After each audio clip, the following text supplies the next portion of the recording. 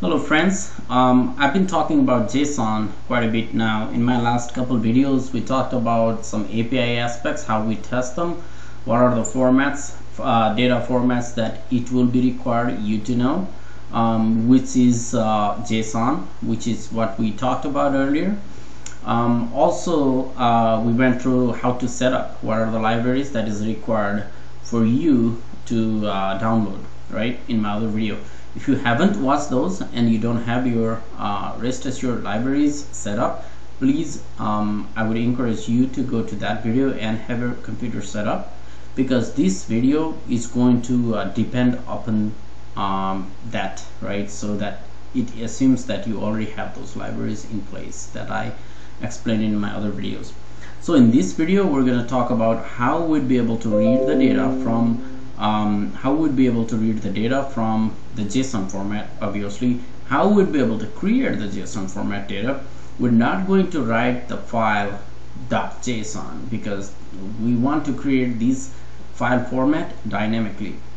What happens is you send the request through the endpoint, what we call the URL, that is the backend URL. When you send the request through the endpoint, you have to send it into the JSON format. In order to do that, you'll have to create a JSON format data. We will do that with the help of these libraries that I talked about. And then whenever you send the request, server receives the request, and server will then, based on your request, it will create the data into the JSON format, send it back to you. And whenever you get those data, you'll have to validate them, right? Because otherwise there's no validations, you're not doing anything pretty much. So in order to do this, we're going to use the libraries called Json API, which is going to work with the JSON objects and the arrays. So let's go with that. To do that demo, I have just created a blank project here, a package. It has nothing right now. I'm going to add a class here. I'll just say it's a JSON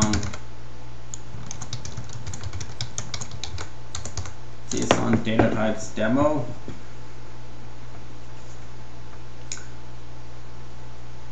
Okay, so for you to know what the JSON is .json is the extension of the file. It will have it. That's just the format, or if you have to create that file, that's the extension you'd have to prepare. But for our purpose, we're not writing any files, we're not generating any files. For example, if you want to create a file, for example, let's say you want to create new, you would go file, right? You would just write it's just a demo. I'm just going to delete this just to show you how it would look like. So you will see like this file, right, with this curly braces. That's what it is for. You can add anything here, and that would be just a JSON format. So for example, first name, let's say John, and that would be it, right? You can add however you want the complexity of the data, right? So don't worry on this, we're not doing this in the real life, right? So because we're going to create those files, those data dynamically through our code. Okay, so this is a class I have, so let's just create on main method so we can demo this out.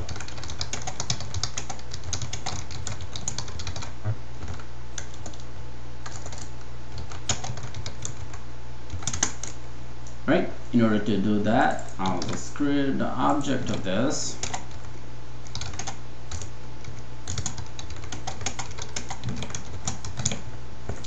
So let's create some method here. Dot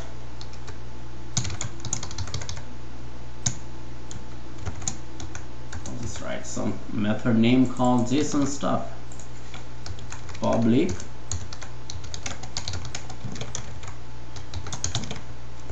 Okay, so let's do quick formatting. Okay, so here one of the main thing here, if you see here, I haven't imported anything, but for that purpose I'd be using JSONObjects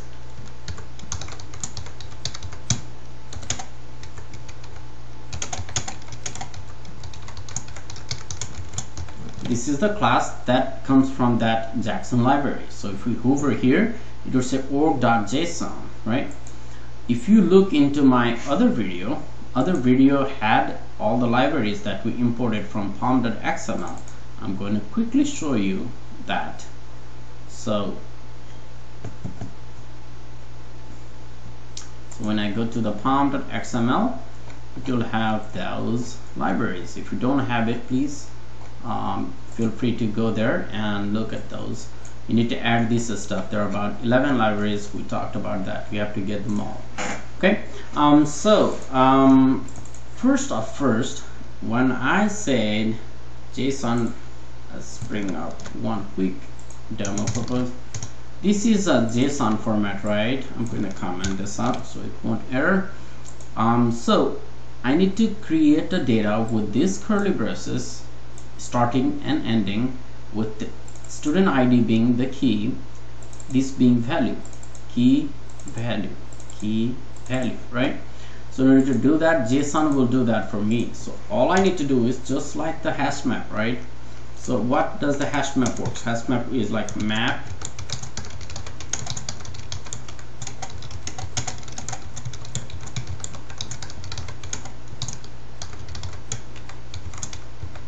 right? Let's import that util. I don't need to do this. I don't need generics here. I can just leave it. It'll take care from here. So if this was the hash map, I would put map dot put, right, student ID, and output this as a string, right? And then I can continue to put this all information, right? I can put student name, student age 23, test. So let's see how this map would look like.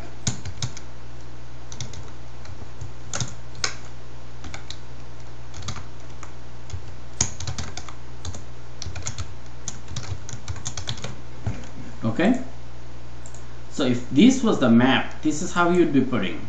Now if it was the JSON, you'll see the difference. Dot put, okay, you do the same way. You can add these guys here, right? You can put this. Instead of JSON, you'd put map. Instead of map, you'd put JSON. Now if you want to print this guy out,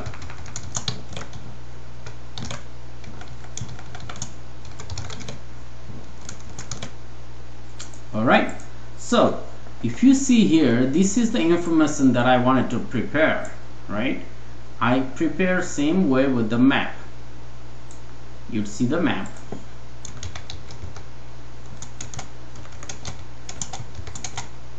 okay, and then you'd see the JSON.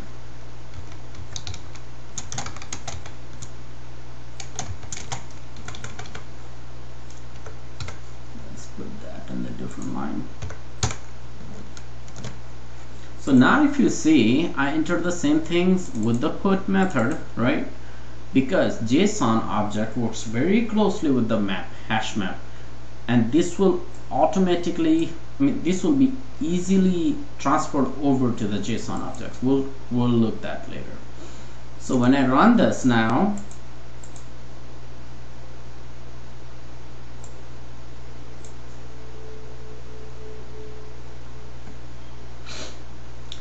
now look how the map goes and how the JSON object goes, right? Only the difference here is the equal sign versus colon, right?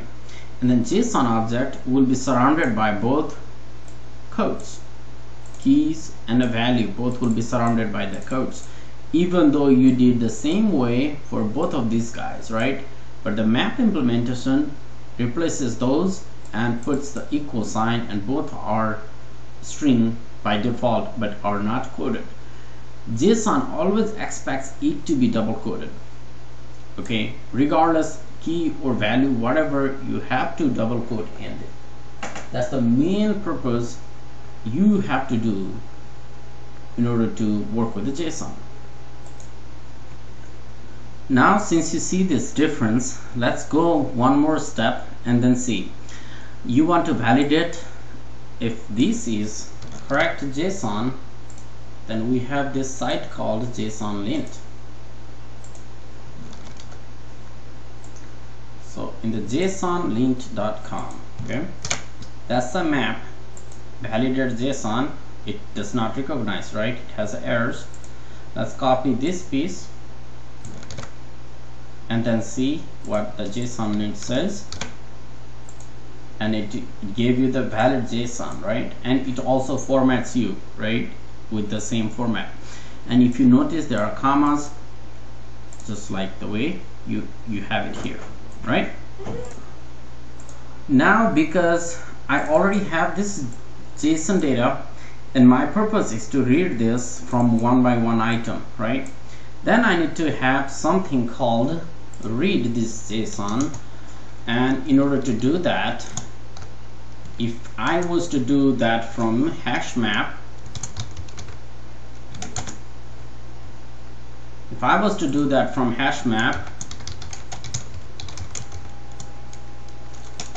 I would say map dot get, right? And then I would give the key,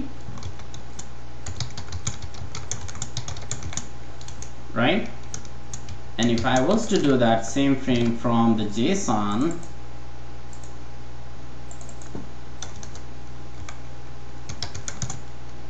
get a string, and then you give the key. Okay, so this is what you would do. Now you see here, if I run the same thing again,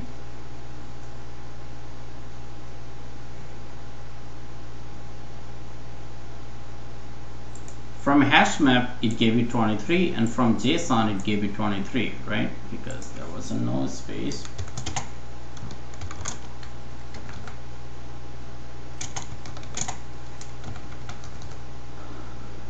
So if you see, from hash map it gave you the same value, and then from JSON it gave you the same value. But when you print this JSON, at that time, that is the object and it will be into the JSON format. You can also write JSON.get. As long as it is there, it will run the same way. There's nothing different. There are more choices on this. If you happen to have, for example, there's a student home, right? There's no key student home. If that was the same thing for the case of the hash map, map.get student home, and then JSON.get student home, you don't have the student home here, right? See what happens now.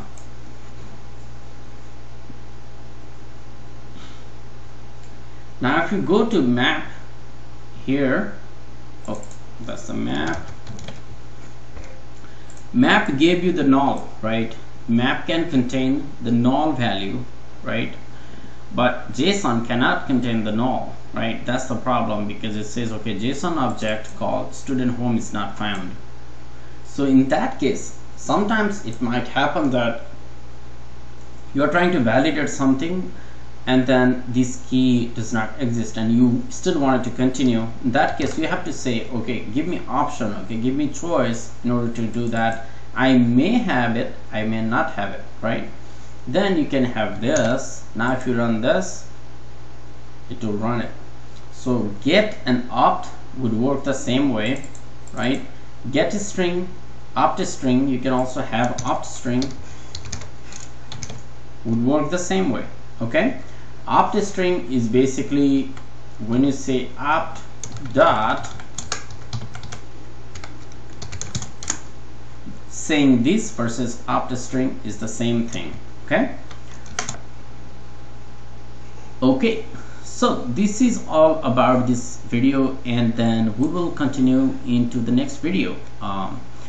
Thank you very much for watching this video.